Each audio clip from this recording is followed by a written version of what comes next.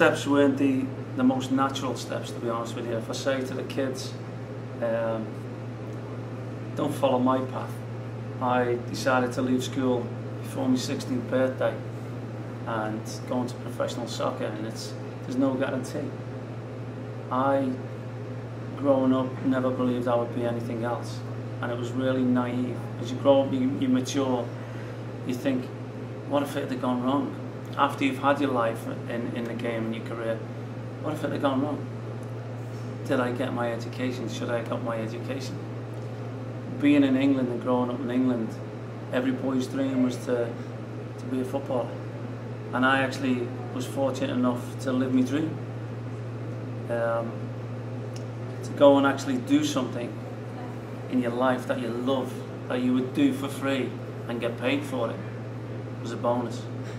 Honestly, it was the best life you could ever wish for. The second goal now would take some pressure off.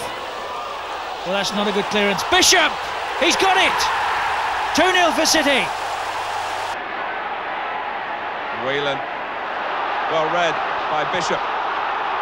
He's got two to the left, one to the right. And through the middle is Lake. He's in on Grobbelaar, and he's put it wide. No, I mean, I could have, and I had a lot of friends that probably did, that took the same path as me and fell by the wayside a little bit later, you know. But at the end of the day, it's you as an individual, you as a person. You make your own decisions, you make your life choices. And if I'd have gone and failed, I'd have made it into something else. I had a big belief in myself that whatever I set my mind to, I was going to succeed at. To see the kids today and to say, you know, you should strive, you should sacrifice, make a commitment. It's okay saying it to them after the fact, but believe me, if they do have that desire and that hunger to be a player, there's nothing better than doing your job in front of 40, 50,000 people every week. Redmond got it back for City. Bishop, that's a good ball for Morley. Can Alan reach it? He does, and that will please the manager-elect. I was actually, when I signed for Everton, I was supposed to go and play for England volleyball team.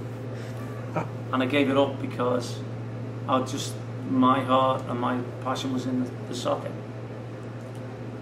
Who knows what would have happened if I had chose the other path, but I don't think I took the wrong fork in the road, you know. Because there was nothing better than waking up Sunday morning when you know you'd had it off on a Saturday. You'd shone, you'd done well, you may have scored the winning goal. You woke up, you wanted to go and get the newspapers and read about yourself and see the headlines and sit in a pub Sunday afternoon with people talking about you, people being nice about you, because you had too many days when people were nasty to you. You were in the public eye, your job was out there for everybody to see. There's no hiding place, none whatsoever. You were doing it in the public, in the full view of everybody. You could kid yourself, you wouldn't get away with it because everybody's seen it. Now in the modern day with television and every game's televised, you can't hide. But for me, that pressure of not being able to hide would have lifted me more, you know. Thought might as well have a go. Yeah, well, I'd slid in and I had a 50-50, I think it was with Darryl Powell. And I think I just had the strength left in my legs to stand up and swing my left foot at it. So, I mean, the worst part was afterwards when everybody jumped on me. I think I was down there for 5 minutes. I couldn't walk when I got up. Don't be fooled by anybody who thinks, oh, you're out of order, you shouldn't put me down like that. You know what? It's the best game in the world, the best life in the world. To go and do your job in front of 40, 50,000 people, it should make you rise to the occasion. And you try and emphasise to the kids, nobody plays a perfect game. Nobody. Don't care how good you are, best player in the world. Don't play a perfect game. That's the beauty of it. There's always something to work on. And for me, I wouldn't have had it any other way. If I was, and I look differently to everybody else. In my day and age now, people have headbands and long hair. I was one of the only people with the long hair and the headband. And I used to get abused because I look different. But you know what, you look different, you're going to stand out. If you stand out and you have an off day, you've had a terrible day. If you stand out and have a good day, you've had a great day. And I was willing to take that chance because I had confidence in myself. My ability. My managers used to say to me, and they say to other players, right, I want you to do this, defend well, overlap, make sure you get your cross in, look inside.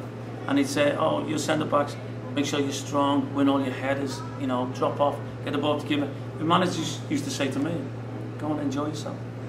Just go and do your stuff. Because they had faith in my ability, because they knew I had faith in my ability. And it's all about the ball.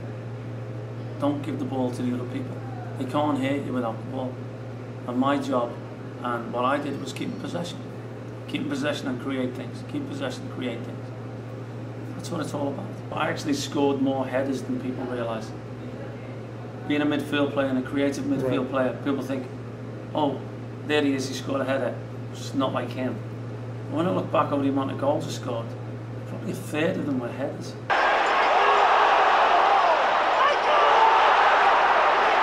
Oldfield, oh, Bishop, 3-0. Ian Bishop's first goal for Manchester City may have won the derby for them already.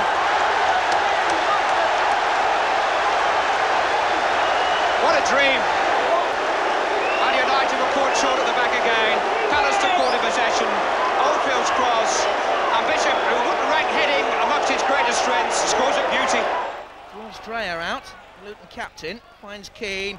Oh, it's a lovely cross. And Ian Bishop, who started the move, finishes it with a brave head. It's just people don't associate you with doing that sort of thing, you know. It's a bit of a fallacy, really. I look back and think, I can now, even now, remember 6 or 7 out of probably, I don't know, 30. I didn't score many goals because I was a more defensive, creative, setting things up type of midfield player. I would have loved to have had the luxury like a Frank Lampard, like a David Platt, where you can go from the halfway line forward. To me, that's not a midfield player. You may start in midfield, but if you're playing for somebody like Chelsea, and you have the luxury, because you know your teammates are going to keep the ball well enough to give you time to wander into the box, like a Paul Scholes at Man United, and go in and get yourself in positions. Don't get me wrong, them players have a knack for scoring goals. I don't think I had a knack for scoring goals. I think that's what sort of kept me back a little bit. Them players believe they're going to score every time they get in the box and they find positions. And it only takes half a chance for them. And the ball's there and it's in the back of the net, you know. But that wasn't me. I wanted more involvement in the game. I wanted every second pass to be mine. I wanted to lend the ball to people.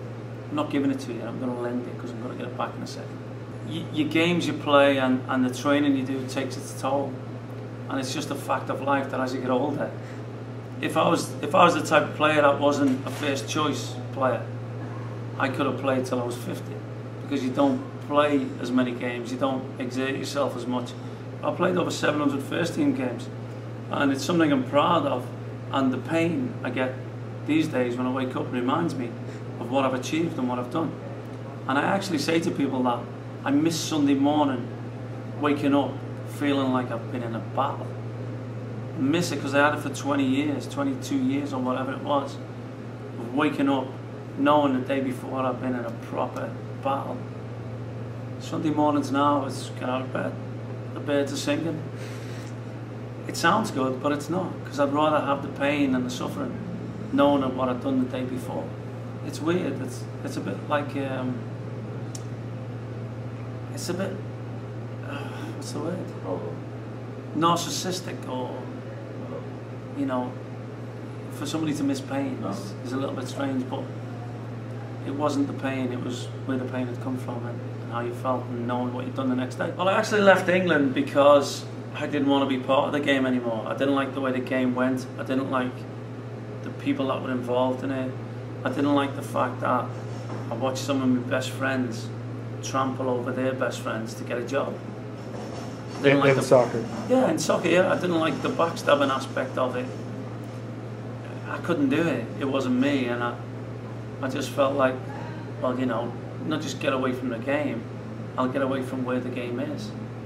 And it was a little bit drastic to move 3,000–4,000 miles away, but, and then I'm still living the game. I can't, it's hard to let the game go. It's difficult enough to accept life as an ex-player. It's hard, and I know some of my friends, some ex-players that I know have found it tough, you know, but I'll never ever stop living this game. It's whether it's with the kids, whether it's just myself on a Sunday going and having a pick-up game with some mates. I'll never let the game go out of my system.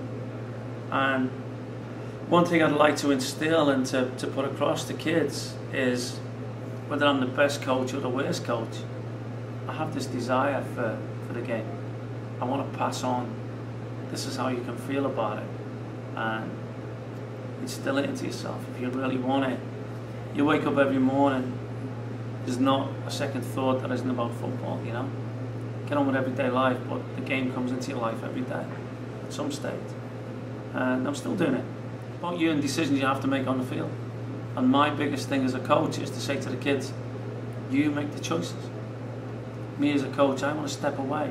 I want to give you the tools to use.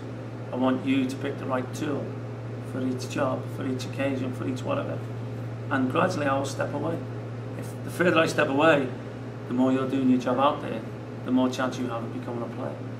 We emphasise to the kids, you train for yourself. You train for you. You play for your team. It all happens on the training ground. That's where you put your work in. You see a golfer, he goes around the course and he hits 70 shots. Where's his work done? On the driving range where he's hitting 700 shots. You perfected at training and you showcase it on a Saturday or on game day. And sometimes it doesn't work. It doesn't mean you're a bad player, it's just you've had a bad day. The World Cup in Korea was 0-2 and they got to the last 8, which we thought, great, because now the game's going to boom. And you're expecting this boom and it didn't happen. So if it can't happen when you reach the last 8 of the World Cup, what is going to make it happen, you know? I think they're catching on now to the rest of the world about how it's supposed to be run, where it was before a single entity. The owners ran the league, the clubs, the refs, players. Now there's different people coming in. And don't get me wrong, I had me gripes with the MLS, but they're trying to do it right now to the benefit of the game, to the benefit of the kids, the youngsters coming through. I think every MLS club should have its own academy and be funded. I think they concentrate on the end product rather than the build-up to be the end product. You know, the youth system here is wrong. It's broken, and the likes of West Ham coming here, trying to emphasise their structure and how successful they are with what they do. It's a coach-orientated game at the youth level. Every other sport in this country is coach-orientated because the coach makes the plays. This game, the players are out there making their own choices. But there's too many coaches think it's about them. I need a winning team because it will enhance my reputation as a coach. For me, that's the wrong outlook, the wrong way to go about it. It's about developing players, not developing teams here. They develop teams. And one coach will stay with one team and take them through and go, oh, I got 4 state cups and this and that. So what? How many players went on to do something for themselves at the end of it all? Very, very few, very little. Because they were geared towards the game, not towards the development as players. They developed a team. Anyone can go out and coach a winning team. You can say to the kids, get away from your goal, put it down that end. People will make mistakes, you'll get goals. Then we'll shut up shop and we'll win games. It's easy. You're not blindfolded. Can you make kids into players and give them the best shot at life? Whether it be college, whether it be USL, whether it be MLS, whether it be playing in the Champions League for somebody one day. We succeed when they succeed. As coaches and trainers, we win, not because we earn a fortune. We win when we see one of our products out there doing well for themselves.